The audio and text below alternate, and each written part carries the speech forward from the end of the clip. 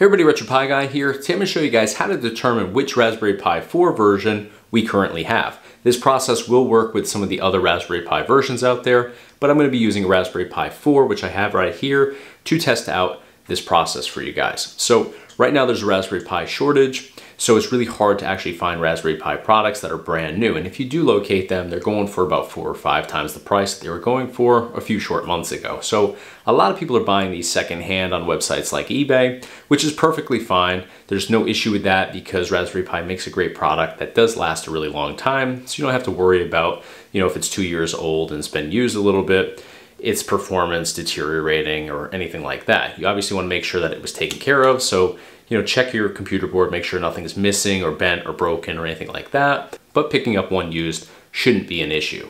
So one of the potential issues that I do see with picking up a Raspberry Pi 4 secondhand is you want to verify that you're getting what you paid for and you're getting what's advertised.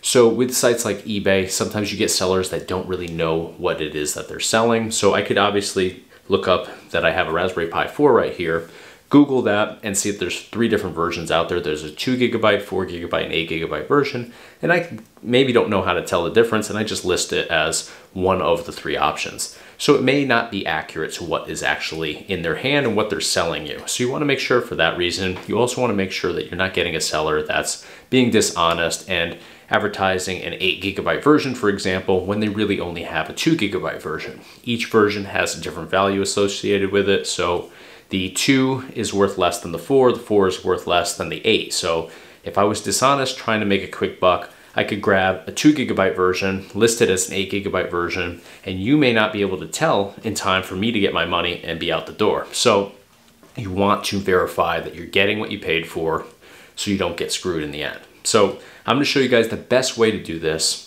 And there's another way to do this too, and I want to mention that really quickly because it's not the best option. You can look at the memory module, which is this black rectangle right here, dead center on your computer board. You can look up the number on there, cross-reference it with some databases online, and be able to tell sometimes which version you have. I do find that there's a lot of discrepancies here, which is why I don't recommend doing it that way. With some of the older versions, I do find it to be a little bit more accurate than the newer versions out there because the newer versions, most of these databases don't have an accurate list of the different codes that are on the boards these days. So what we're going to do to determine what version we have is we are going to connect this to our TV or monitor. So first thing we're going to do is we're going to connect the micro HDMI cable. Then we're going to go into the port closest to the power supply. And then we're going to turn on our TV or monitor and then connect our power supply cable to our Raspberry Pi 4 computer board. We're not going to insert a micro SD card into the micro SD card slot. We're not going to connect our Ethernet cable or any of our USB connections on the front of our computer board. We're only connecting the micro HDMI cable and the power supply. All right, so all I have done so far is just inserted the micro HDMI cable into my Raspberry Pi 4, turned on my TV monitor, and also connected the power supply cable to the Raspberry Pi so it boots up. And you're going to get a page that boots up like this. Down at the bottom it's going to say failed to open device SD card because we don't have an SD card inserted into the micro SD card slot.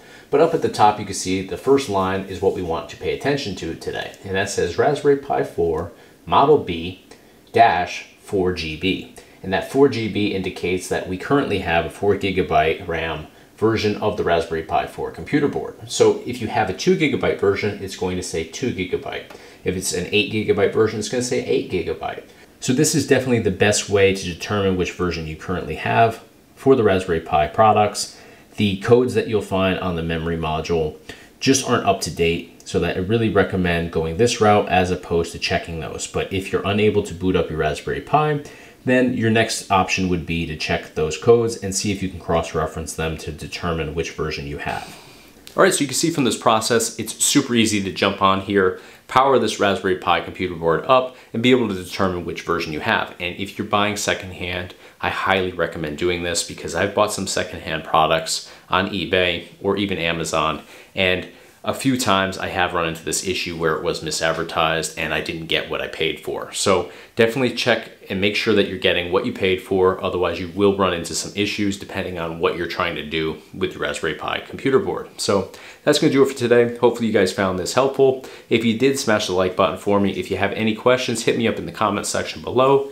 Be sure to subscribe to the RetroPie Guy YouTube channel. I do a ton of different videos, mostly based on retro gaming, but I do some stuff on the Raspberry Pi computer boards as well. So lots of great content to see here, tutorials, gameplay demos, reviews, Forgotten Favorites YouTube series every Monday and Thursday night where we dive into some of our favorite retro video games, and a lot of new stuff coming very soon to the channel as well. So definitely subscribe if you haven't already. You can hit the subscribe button in the bottom right corner of this video. But that's going to do it for today. Thanks for watching.